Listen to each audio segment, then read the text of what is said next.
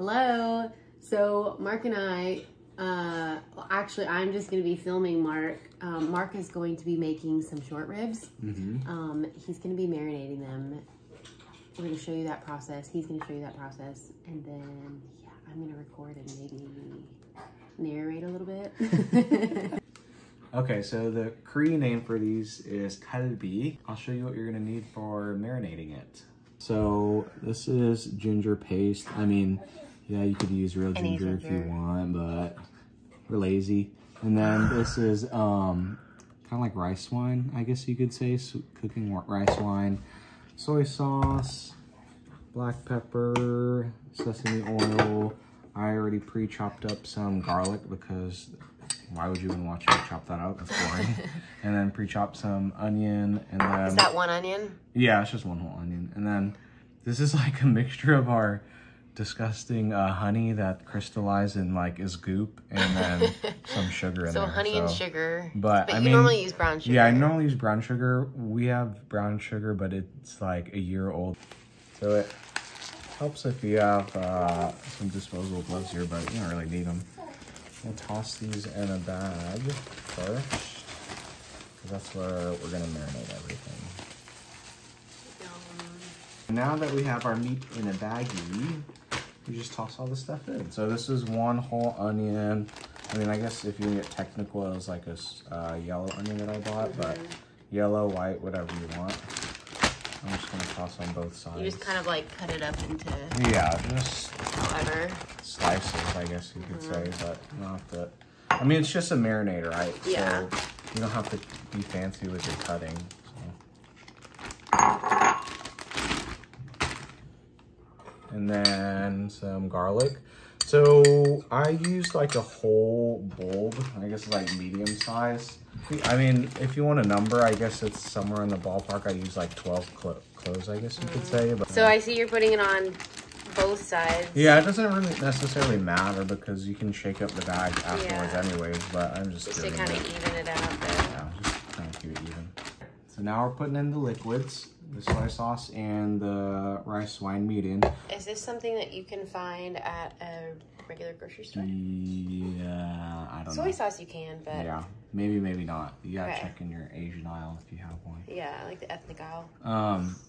So usually I don't do measurements. I usually kind of just feel it out. But for you guys, I'll do measurements. But essentially you want equal parts of the two. So actually I have like, this is half a cup here. So we're gonna do half a cup of both. But essentially you just want it so it's covered, really, because it's a marinade, right? But we're going half a cup there, and then... June's playing with her toys. And then half a cup of this guy here. Bam. So maybe add a little bit more. So I'm adding a little bit more because I want to make sure the meat's covered. But like I said earlier, it's kind of just like equal parts of the two. And this was 1.93 pounds, just so you know how much. Yeah, they're pretty much like 2, I guess you could say. Next is our awkward looking sugar and honey mixture here. So just the honey crystallized a little. Yeah. So I actually would use brown sugar. I'm not gonna put in all that sugar in. Just do that much. So. All right, so we're doing like a tablespoon of this ginger here.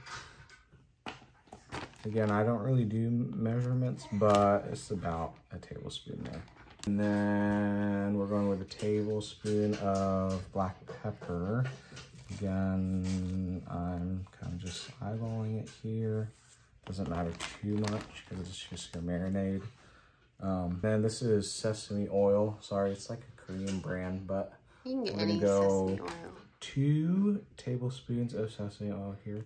I feel like we need like a whole cup because I could drink that stuff. All right, and then you want to just get in there and mix it up because you just want to massage it. All the flavors. Yeah.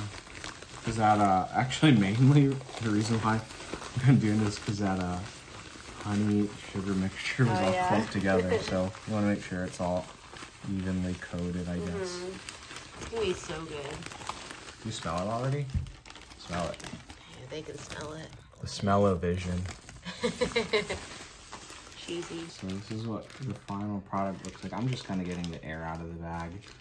I don't really know if it matters or you need to, but that's just what I'm doing. So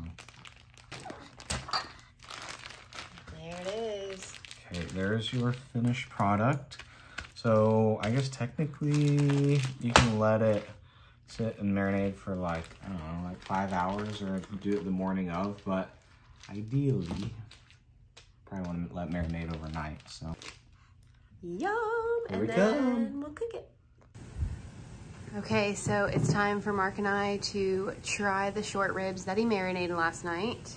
But we also have some mushrooms. You literally just put mushrooms down, add a little bit of salt and pepper, and that's it. The water that you see is literally just the water from the mushrooms. We also have a spinach side dish that I made, a bean sprout side dish that I made, some rice, some samjang, some kimchi, some romaine, and Mark. All right, time to cook it.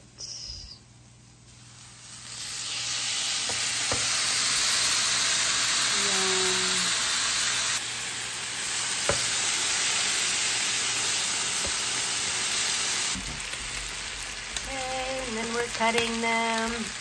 So you don't, I guess you can leave them like this, but this is the preferred way to eat them because you just literally pick them up by the bone and then eat the meat off.